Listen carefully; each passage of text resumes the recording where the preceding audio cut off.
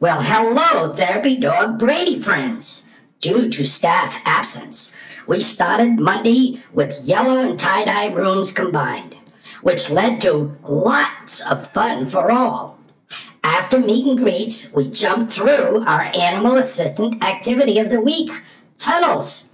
This activity is always a big hit.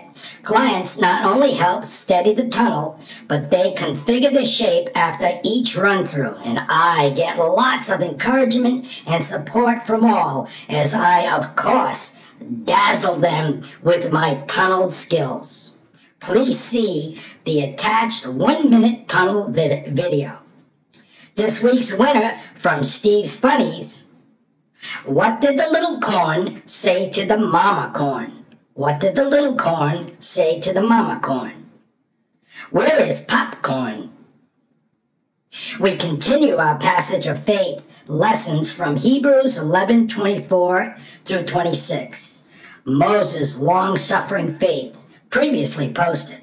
Steve, after doing the summary and Q&A, added, his faith in God years later led Moses as he was tending sheep in the dry desert, as any other day's work would normally have required him to do.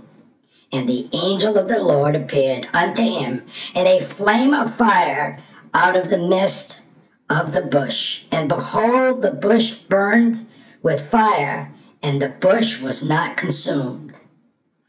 As God spoke to him and directed him to lead his people out of slavery and to the promised land, we are to be fearless. God empowers us to love him and, yes, behave as risk-taking people, loving disciples of Jesus Christ.